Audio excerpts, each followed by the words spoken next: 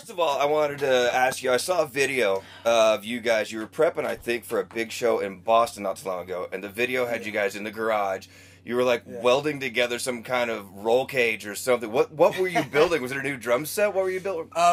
Our bass player Daniel's a welder in the band. Yeah. He actually built like my drums up front that you see. There's bike chains and tractor gears and all kinds of shit that was from all over in our garage. Actually, it was a garage that our landlord, who's a friend of ours, where we recorded the record in this house. Right. But he is a huge car guy. He's got like 4 cars in his backyard, all different projects that he's working on. He's always working on something. So there's parts everywhere all the time.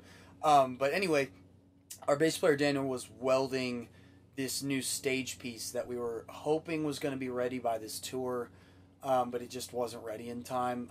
But it's basically, we're calling it the Scorpion Tail. It's this really jagged looking extension off of the drums. So I have these drums up front, right, that are made a lot of metal, and it's going to be this huge add-on piece that I lock in, and it comes way up and curves around.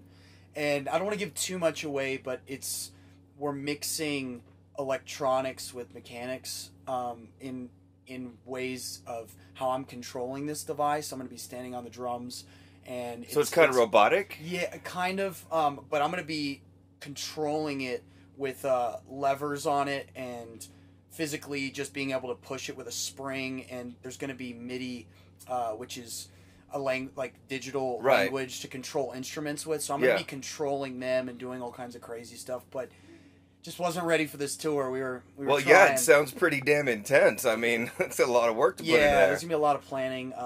But I think when we come back on the next record for the next tour, we're going to have a whole new show, and that'll be a part of it. Now, you actually don't spend the whole time behind the kit. You're out all over the stage on live and concert, aren't you? Yeah, I used to be the original drummer in the band, and so I took some drums with me up front because I couldn't fully let go. It's my first love. Yeah. You know, you got to hit something at least once during the set. I mean, that's why I got into this in the first place.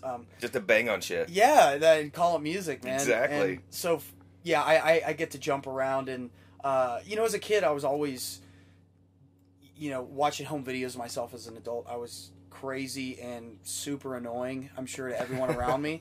And now that I get to do this as a career, I think it's the outlet you needed. Yeah. And then I can be calm throughout the rest of the day and not be a nuisance to everyone. Awesome. Now, we were talking just a minute ago. You're not that big of a car guy, but I know you've got to have some kind of crazy car story. Like, what was the first car you ever bought with your own money? Oh, with my own money? Because mine was a gigantic piece of crap. I'm sure yours probably wasn't that great. Well, I had my first car for a long time, which I paid for part of it. My parents helped me out. Right.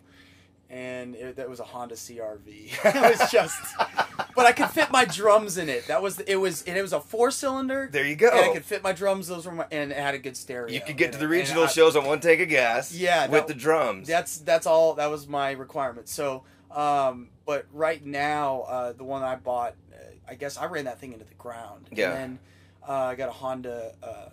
What's it called? It's the tiny, cheap one, because I'm never home, and when I use it, it's just city driving. It's like the Civic. The Civic. Yeah. Yeah, I have the Civic, and I got it from an old grandma who rarely drove it, so it's in great condition. That's awesome. Hey, thanks for taking the time with us today, man. We really appreciate it.